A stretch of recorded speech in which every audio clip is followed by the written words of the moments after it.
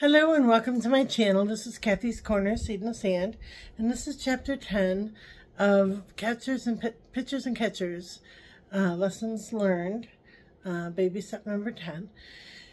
And what I wanted to talk to you today about is kind of like finalizing all of it, standing up for what you believe in, taking care of business, getting the job done, ending the game. 9th inning, 2 outs. You got one chance, because if it's not a strikeout, it's going to be a home run type thing.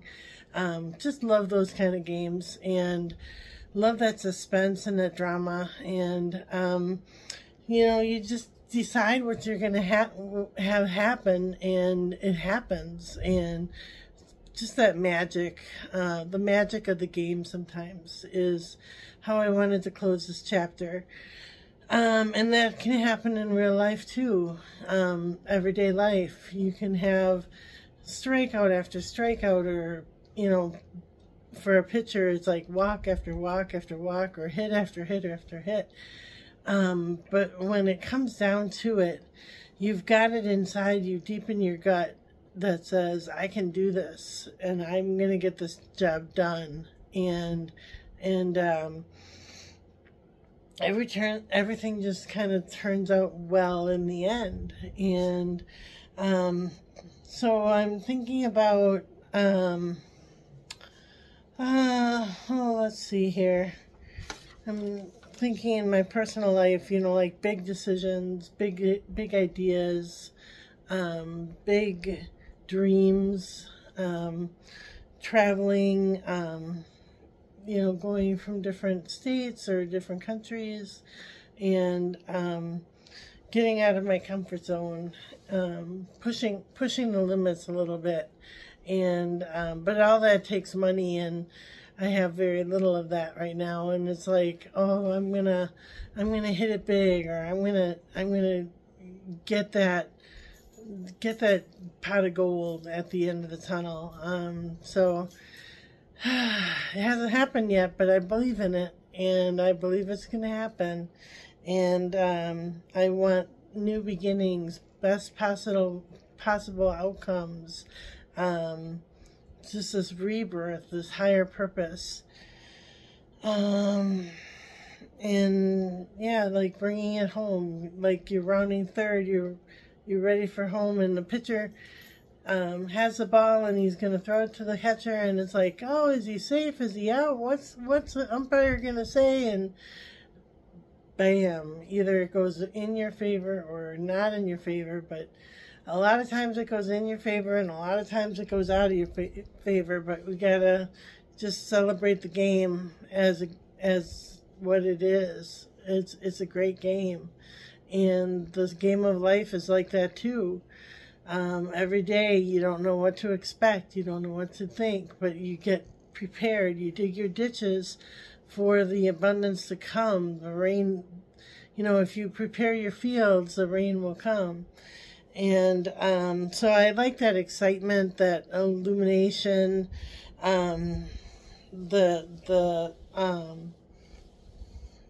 invitation, or the, you know, like solidification of new ideas and big ideas and grand plans, and divine timing that God will provide for you if you're prepared inside for that, you know, for that thing that you receive.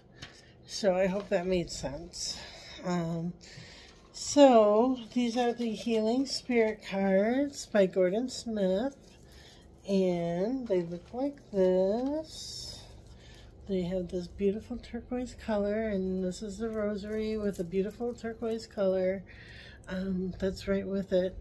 And like I said yesterday on my other channel, the rosary kind of represents my mama.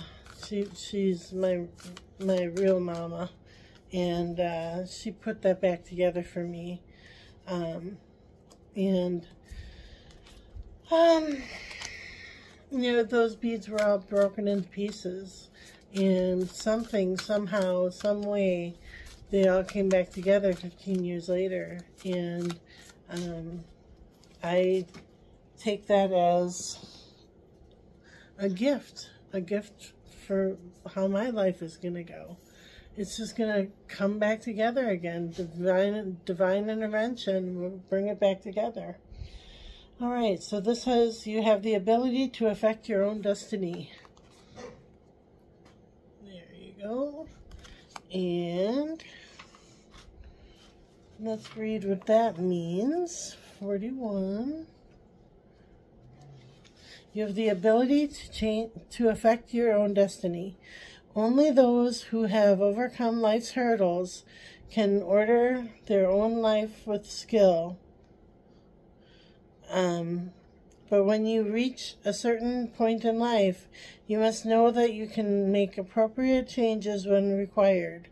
Guardian spirits have led you to this very moment when you feel equipped to take responsibility for your own actions. You are where you are supposed to be, and the next step on the path is yours. And the mighty guardian spirits are telling you that you are ready to handle this situation. This is an important moment in your life, so own it. So own it. Yeah. I think that's kind of what I was just talking about. You know, you just kind of like claim your power, the excitement in your heart, the reality of, you know, if I prepare for my fields to have rain, the rain will come. And maybe I'm getting ahead of myself by saying, oh, I want this and I want that, I want this, I want that, and it's not happening. Maybe I haven't prepared myself for that to happen by taking care of my space here in the house and getting rid of things that I don't need anymore, and taking care of all kinds of